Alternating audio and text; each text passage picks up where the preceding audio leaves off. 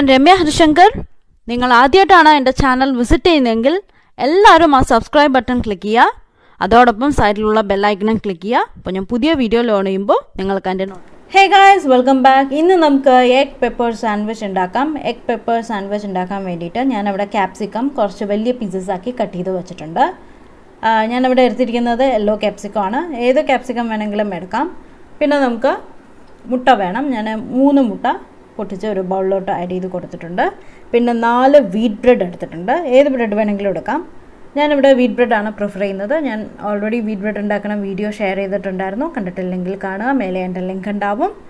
പിന്നെ നമുക്ക് ചീസ് വേണം. പിന്നെ ഏകദേശം വളരെ കുറച്ച് സവാള, ചെറിയൊരു ടേസ്റ്റ് ഡിഫറൻസിന് വേണ്ടിയിട്ടാണ് വളരെ കുറച്ച് സവാള മതി. കാരണം ഹെഡ്ലൈൻ എല്ലാവരും കണ്ടിട്ടുണ്ടാവും, എഗ് പെപ്പർ സാൻഡ്വിച്ച് ആണ്. അതിൽ സവാളയുടെ ടേസ്റ്റ് ഒരുപാട് മുന്നിട്ട് നിൽക്കാൻ പാടില്ല.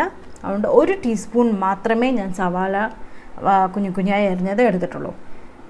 നമ്മൾ എപ്പോഴും ചെയ്യുന്ന മാതിരി സാൻഡ്വിച്ചിൽ ബ്രെഡ് 4 സ്ലൈസ് ബ്രെഡാണ് ഞാനിവിടെ എടുത്തിരിക്കുന്നത്. വീറ്റ് ബ്രെഡ് അതൊന്ന് ടോസ്റ്റ് ചെയ്തെടുക്കുക. ടോസ്റ്റർ ഉണ്ടെങ്കിൽ അതിൽ ടോസ്റ്ററിൽ ടോസ്റ്റ് ചെയ്തെടുക്കുക. ഇല്ലെങ്കിൽ നമുക്ക് പാനിൽ 1 ടീസ്പൂൺ വെണ്ണ ഒഴിക്കുക. വെണ്ണ ആഡ് ചെയ്ത് കൊടുക്കുക. വെണ്ണ ഒന്ന് ഉരുകി വന്നാൽ നമുക്ക് ബ്രെഡ് 4 സ്ലൈസ് ബ്രെഡും ആഡ് ചെയ്ത് കൊടുക്കണം. നല്ല ഗോൾഡൻ ബ്രൗൺ നിറമാകുമ്പോൾ, 2 സൈഡും ഗോൾഡൻ ബ്രൗൺ നിറമാകുമ്പോൾ നമുക്ക് പാനിൽ നിന്ന് മാറ്റാം.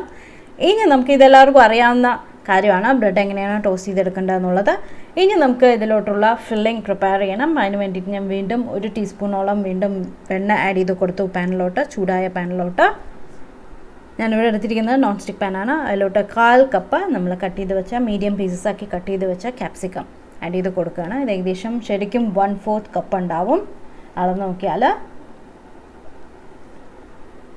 അത് ഒരു 2-3 സെക്കൻഡ് ഒന്ന് ഇളക്കി കൊടുക്കുക. ഇതിലോട്ട് കുറച്ച് ഉപ്പും കുറച്ച് കുരുമുളക് പൊടിയും ആഡ് ചെയ്ത് കൊടുക്കണം. പിന്നെ നമ്മൾ മുട്ട ബീറ്റ് ചെയ്യുമ്പോഴും അതിലോട്ടും ആഡ് ചെയ്ത് കൊടുക്കും. അപ്പോൾ അത് നോക്കിയിട്ട് വേണം, അതനുസരിച്ചിട്ട് വേണം നമുക്ക് ഇതിലോട്ട് വളരെ ഒരു നുള്ള ഉപ്പ് ആഡ് ചെയ്ത് കൊടുത്താൽ മതി. പിന്നെ നമ്മൾ ചീസ് ആഡ് ചെയ്യുന്നുണ്ട്. അപ്പോൾ ചീസിലും സോൾട്ട് ഉണ്ട്. അത് ശ്രദ്ധിച്ചിട്ട് വേണം ആഡ് ചെയ്ത് കൊടുക്കാൻ. അപ്പം അത് ഞാൻ അവിടെ ലോ ഫ്ലെയിമിൽ ഇട്ട് വെച്ചിരിക്കുകയാണ്. നമുക്ക് ആ സമയം കൊണ്ട് മുട്ടയൊന്ന് ബീറ്റ് ചെയ്തെടുക്കണം. മുട്ട ബീറ്റ് ചെയ്യാൻ വേണ്ടിയിട്ട് നമ്മൾ നേരത്തെ എടുത്ത് വെച്ച സവാള, 1 ടീസ്പൂൺ സവാള എടുത്ത് വെച്ചിട്ടുണ്ടായിരുന്നില്ലേ, അത് ആഡ് ചെയ്ത് കൊടുക്കുക. പിന്നെ നമുക്ക് ആഡ് ചെയ്യാനുള്ളത് നല്ല സോഫ്റ്റ് ക്രീമി ആയിട്ട് വരാൻ വേണ്ടിയിട്ട് 1 ടേബിൾ സ്പൂൺ പാല്, ആവശ്യത്തിന് ഉപ്പ്, കുറച്ച് പെപ്പർ പൗഡർ. പിന്നെ ഞാൻ ഇതിലോട്ട് ഒരു 2 ടേബിൾ സ്പൂണോളം ചീസ് ഗ്രേറ്റ് ചെയ്തിട്ട് ആഡ് ചെയ്ത് കൊടുക്കുകയാണ്. ഞാനിവിടെ പ്രോസസ്ഡ് ചീസാണ് യൂസ് ചെയ്യുന്നത്. പാർമെസൻ ചീസ് ഉണ്ടെങ്കിൽ പാർമെസൻ ആഡ് ചെയ്ത് കൊടുക്കാം. അല്ല മൊസറല്ല ആണെങ്കിൽ മൊസറല്ല ആഡ് ചെയ്ത് കൊടുക്കാം. ചെഡാർ ആണെങ്കിൽ ചെഡാർ ചീസ് ആഡ് ചെയ്ത് കൊടുക്കാം. അപ്പോൾ ഏത് ചീസാണോ കയ്യിലുള്ളത് അത് ആഡ് ചെയ്ത് കൊടുക്കാം. എൻ്റെ കയ്യിൽ പ്രോസസ്ഡ് ആയതുകൊണ്ട് ഞാൻ പ്രോസസ്ഡ് ആഡ് ചെയ്ത് കൊടുക്കണമെന്ന് മാത്രമേ ഉള്ളൂ. അപ്പോൾ ചീസ് ഒരു 2 ടേബിൾ സ്പൂൺ ഗ്രേറ്റ് ചെയ്യുക. എന്നിട്ട് നന്നായി മുട്ടയൊന്ന് ബീറ്റ് ചെയ്തെടുക്കണം. മുട്ട ബീറ്റ് ചെയ്ത് കഴിഞ്ഞാൽ നമ്മുടെ ചൂടായ പാനിലോട്ട് ക്യാപ്സിക്കം എല്ലാം ഇട്ടിട്ടുണ്ടായിരുന്നു, അതിലോട്ട് ഒഴിച്ചു കൊടുക്കുക. നന്നായി സ്പ്രെഡ് ചെയ്ത് ഞാൻ ഒഴിക്കുകയാണ്. അതിനുശേഷം നമുക്ക് ഇനി അതൊന്ന് ഉള്ളിലോട്ട് പുഷ് ചെയ്ത് കൊടുക്കണം. അതായത് മുട്ടയൊന്ന് നമുക്ക് ചിക്കിയെടുക്കണം. നല്ല ചീസി ആയിട്ടുള്ള സാൻഡ്വിച്ചാണത്. നല്ല സോഫ്റ്റ് ആയിരിക്കും. കാരണം സാധാരണ മുട്ട നമ്മൾ ചിക്കി എടുക്കുന്ന സമയത്ത് ചില മുട്ടകൾ റബ്ബർ പോലെ ആവാറുണ്ട്. ഇത് റബ്ബർ പോലെ ആവില്ല. ഞാൻ പറഞ്ഞുതരാം. ഒന്നാമത് അതിൽ ചീസുണ്ട്, പാലുണ്ട്. അതുകൊണ്ട് കുറച്ച് സോഫ്റ്റ് ആയിട്ടാണ് നമ്മളന്ന് സാൻഡ്വിച്ച് പ്രിപ്പയർ ചെയ്യാൻ പോകുന്നത്. ഞാൻ എന്താ ചെയ്യുന്നത് നിങ്ങൾ കണ്ടിട്ടുണ്ടാവും. ഞാൻ ആദ്യം ഒഴിച്ചു കൊടുത്തു. അപ്പോൾ ആദ്യത്തെ ലെയർ ഒന്ന് തിക്കായി തുടങ്ങുമ്പോൾ ഞാൻ അതിനെ ഉള്ളിലോട്ട് പുഷ് ചെയ്ത് കൊടുത്തു. അപ്പോൾ അടുത്ത ലിക്വിഡ് പുറത്തേക്ക് വരും. അത് വീണ്ടും സെറ്റാവാൻ തുടങ്ങുന്ന സമയത്ത് വീണ്ടും ഞാൻ അതിനെ പുഷ് ചെയ്ത് കൊടുക്കുകയാണ്. അങ്ങനെ അത് 2-3 പ്രാവശ്യം ചെയ്തുകൊണ്ടിരിക്കുമ്പോഴേക്കും ആ ലിക്വിഡ് വരണമൊക്കെ നിൽക്കും.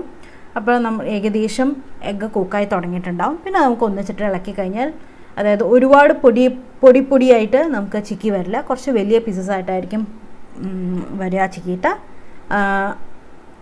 ഞാൻ ഇതിലോട്ട് കണ്ടില്ലേ, നല്ല എഗ്ഗെല്ലാം നന്നായി കുക്കായി വന്നിട്ടുണ്ട്. ഇനി ഞാൻ ഇതിലോട്ട് കുറച്ചുകൂടെ 1 ടേബിൾ സ്പൂണോളം വീണ്ടും ഞാൻ ചീസ് ഫ്രഷായിട്ട് പ്രോസസ് ചീസ് ആഡ് ചെയ്ത് കൊടുക്കുകയാണ്. നിർബന്ധമൊന്നുമില്ല, എനിക്ക് ചീസ് ഇഷ്ടമുള്ളതുകൊണ്ട് ഞാൻ ആഡ് ചെയ്ത് കൊടുക്കണമെന്ന് മാത്രമേ ഉള്ളൂ. പിന്നെ കുട്ടികൾക്കും വളരെ ഇഷ്ടമായിരിക്കും ചീസ്, അതുകൊണ്ട് ആഡ് ചെയ്ത് കൊടുത്തോളൂ. ഇഷ്ടമുള്ളത്ര നന്നായി ഗ്രേറ്റ് ചെയ്ത് 1 ടേബിൾ സ്പൂണോളം വീണ്ടും ആഡ് ചെയ്ത് കൊടുക്കുക. അത് കഴിഞ്ഞാൽ നമുക്ക് വീണ്ടും ഒന്ന് ഇളക്കിയിട്ട്, ആ ചൂടിൽ തന്നെ ചീസ് മെൽറ്റാവും, ഒന്ന് നന്നായി ഒന്ന് ഇളക്കി കൊടുക്കുക. ഇളക്കി കഴിഞ്ഞാൽ നമുക്ക് തീ ഓഫ് ചെയ്യുക. തീ ഓഫ് ചെയ്തിട്ട് ഞാൻ ഓൾറെഡി ബ്രെഡ് സ്ലൈസസ് കട്ടിംഗ് ബോർഡിൽ വെച്ചിട്ടുണ്ട്. എല്ലാം ടോസ്റ്റ് ചെയ്ത് വെച്ചത്, ടോസ്റ്റായിട്ട് വന്നതാണ് എല്ലാം 4 എണ്ണം. എനിക്കും ഹസ്ബൻഡിനും വേണ്ടി മാത്രമേ ഉണ്ടാക്കുന്നുള്ളൂ, അതുകൊണ്ട് 2 സെറ്റേ വരുള്ളൂ. അപ്പോൾ അതിന് വേണ്ടിയിട്ടുള്ള ഫില്ലിംഗാണ് നമ്മൾ പ്രിപ്പയർ ചെയ്യുന്നത്. അപ്പം ഇത് കഴിഞ്ഞു. നമുക്ക് തീ ഓഫ് ചെയ്തിട്ട് ബ്രെഡ് സ്ലൈസിലോട്ട് ഫില്ലിംഗ് ആക്കി കൊടുക്കാം. കറക്റ്റായിട്ട് 2ആക്കി ഡിവൈഡ് ചെയ്തിട്ട് കറക്റ്റായി ഒരേപോലെ 2 ബ്രെഡ് സ്ലൈസിലും ആക്കി കൊടുക്കുക. എന്നിട്ട് അതിൻ്റെ മറ്റേ ബ്രെഡ് സ്ലൈസ് കൊണ്ട് കവർ ചെയ്യുക. കണ്ടില്ലേ, നല്ല ചൂടായിട്ടുള്ള സ്റ്റഫിംഗ് ആണ്. ഒരു സ്പൂണുണ്ടോ ഒരു നൈഫുണ്ടോ എല്ലാവിടേക്കും സ്പ്രെഡ് ചെയ്ത് ലെവൽ ചെയ്ത് കൊടുക്കുക. എന്നിട്ട് മറ്റേ ബ്രെഡ് സ്ലൈസ് കൊണ്ട് കവർ ചെയ്യുക. ഒന്ന് പ്രസ് ചെയ്ത് വെച്ച് കഴിഞ്ഞാൽ നമ്മുടെ സാൻഡ്വിച്ച് റെഡിയാവും. അപ്പം അതേമാതിരി ഞാൻ മറ്റേ ബ്രെഡ് സ്ലൈസിലും ഫില്ലിംഗ് വെക്കാൻ പോവുകയാണ്.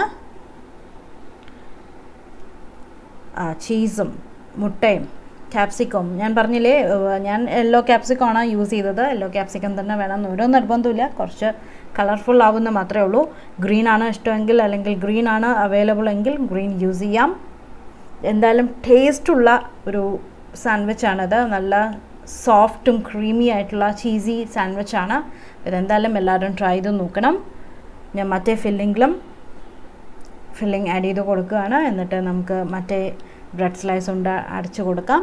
പിന്നെ വേണച്ചാൽ ഒരു ഓപ്ഷൻ, എൻ്റെ ഹസ്ബൻഡിന് സൈഡ്സിൽ തിക്നെസ് ഉള്ള ഭാഗം അത്ര ഇഷ്ടമല്ല, അതുകൊണ്ട് ഞാൻ കവർ ചെയ്ത ശേഷം 4 സൈഡും കട്ട് ചെയ്ത് കൊടുക്കുകയാണ് നൈഫ് കൊണ്ട്.